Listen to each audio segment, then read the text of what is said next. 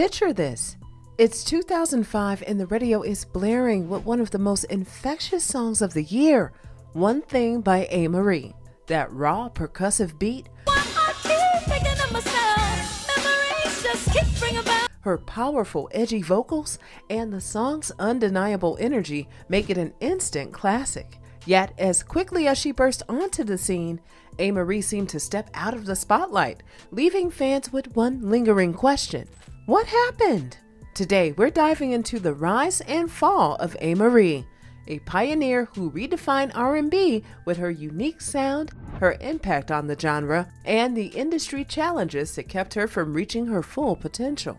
Amerie Mi Marie Rogers was born to a Korean mother and an African-American father, and from an early age, she was exposed to a rich blend of cultural influences. Her father's military career meant the family moved frequently, from Alaska to Texas to Germany, giving young Amerie a diverse perspective on life and music. She had always been a performer, and by her college years, Amerie knew music was her calling. She enrolled at Georgetown University, studying English and fine arts, but was often drawn to Washington, D.C.'s local music scene. Here, she met producer Rich Harrison, a fellow D.C. native. At the time, Harrison was an emerging talent who would later work with Destiny's Child, Jennifer Lopez, and Beyoncé. Their connection was immediate. They shared a vision of blending the traditional R&B sound with something grittier and more percussive. Rich Harrison's love for DC's go-go music, a subgenre known for its heavy beat and high-energy rhythms, became the foundation of Amerie's breakout sound. Together, they created a unique style that would soon catch the world's attention. In 2002, Amerie released her debut album, All I Have, led by the single, Why Don't We Fall in Love? The track climbed the R&B charts, and her style was a refreshing departure from the smooth, polished R&B sound dominating the industry at the time.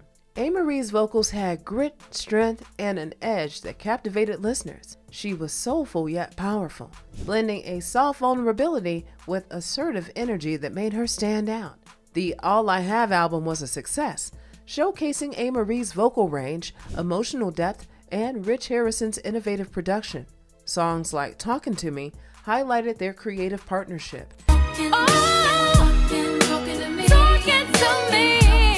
giving fans a glimpse of what was possible when artists pushed boundaries. Critics praised Amerie's style, noting how her music embraced and elevated go-go rhythms, a genre rarely seen on the mainstream stage. Amerie's approach to music was different. It was raw, rhythmic, and uninhibited. She wasn't just another R&B singer, she was a trendsetter. But the true game changer was yet to come. 3 years later, in 2005, Amerie released One Thing, the lead single from her sophomore album, Touch. The song was an instant success, thanks to its groundbreaking production and Amerie's fearless vocal performance. Rich Harrison had created a beat like no other, featuring an infectious breakbeat sample from the Meters' Oh Calcutta. The beat's rapid-fire drum line, Amerie's piercing vocals, and the song's high-energy delivery made it impossible to ignore. One Thing soared to number 8 on the Billboard Hot 100 and became a cultural phenomenon. The song defined the sound of 2005 and even landed on the Hitch movie soundtrack, further solidifying its place in pop culture. What made One Thing so revolutionary was its rawness. It didn't follow the industry's formulaic R&B structure. The song had a spontaneity and freedom that captured the essence of Amerie's style, unpredictable, bold, and original. This track proved that Amerie wasn't just an artist. She was an innovator pushing R&B into new, exciting directions. The Touch album expanded on this sound, with Amerie experimenting more with rhythmic patterns and melodic lines. However, as much as the album showcased her growth, it also marked the beginning of her challenges with the music industry. Despite the album's critical acclaim and its fresh sound, her label struggled to promote her vision, not fully understanding how to market her unique style. Following the success of One Thing, many expected Amerie to become one of R&B's biggest stars, but behind the scenes, there was a different story unfolding. As her career began to accelerate, Amerie found herself clashing with Columbia Records over her creative direction. The label wanted her to lean into more mainstream formulaic R&B sounds, while Amerie wanted to keep experimenting, blending go-go, funk, and even rock elements into her music. She wanted to stay true to her roots and create music that resonated with her artistic vision.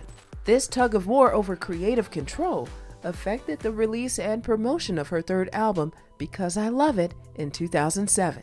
Because I Love It was a bold project that showed Marie's evolution as an artist. Songs like Gotta Work continued her signature use of heavy beats, while tracks like Take Control demonstrated her vocal versatility. The album was praised internationally, especially in the UK, where it achieved significant success. However, it received little to no promotion in the US, leaving her American fan base largely in the dark. Her label's failure to support Because I Love It highlighted a recurring issue for Marie. She was an artist ahead of her time, creating music that didn't fit neatly into the industry's molds. After the setbacks with Because I Love It, Marie took matters into her own hands. She decided to leave her label, focusing on releasing music independently. This decision allowed her the freedom she craved, but also meant stepping away from the resources of a major label. Her 2009 album, In Love and War, was her first independent release in the US. Here, Marie explored themes of love, conflict, and resilience, addressing her experiences in the industry and her personal life. The album received positive reviews, but without a major label's marketing power, it didn't reach the wider audience it deserved. Beyond music, Marie also began exploring new creative outlets. She developed a love for literature and launched a YouTube channel and book club, showcasing her passion for storytelling and personal growth. Her followers saw a different side of her, an intellectual, thoughtful artist who valued creativity in all its forms. Marie also ventured into writing, reflecting her deep connection to her art and her fans. While her mainstream music career was on a quieter trajectory, Marie remained an influential figure, demonstrating that artists don't need to conform to industry standards to succeed. Marie's impact on modern R&B is undeniable. She pioneered a sound that combined traditional R&B with go-go, funk, and hip-hop influences, paving the way for future artists. Her music's raw rhythmic edge has inspired many, from Beyoncé to Rihanna and Solange. In fact, the success of One Thing arguably laid the groundwork for artists experimenting with percussive beats and unconventional song structures in today's R&B. Moreover, Marie's journey resonated with fans and other artists alike. She became a symbol of artistic integrity, someone who was willing to sacrifice mainstream success to stay true to her vision. Her story also reflects the broader struggles of Black female artists in the music industry, women who are often pressured to fit specific molds and face pushback when they choose to innovate. While Marie may not have reached the commercial heights some expected, her influence on R&B and pop music is lasting. She showed the industry that innovation doesn't always come from the top-selling artist, but from those who are willing to take risks, challenge norms, and trust their creative instincts. Her work with Rich Harrison and her fusion of go-go with R&B remain a significant contribution to the genre. Today, Marie's story is one of resilience and creativity.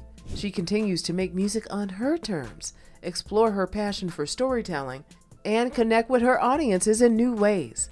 Her journey reminds us that true artistry is more about the art than chart-topping hits. It's about the legacy an artist leaves through their influence, their courage, and their commitment to authenticity. Marie may not have achieved the level of fame that some of her peers did, but her mark on R&B is unmistakable. She dared to be different, breaking barriers with her unique sound and defying industry expectations. Her story is one of strength, creativity, and resilience, a testament to the power of staying true to one's vision. And for fans, Marie will always be the artist who gave us One Thing, a song that, like her legacy, remains timeless.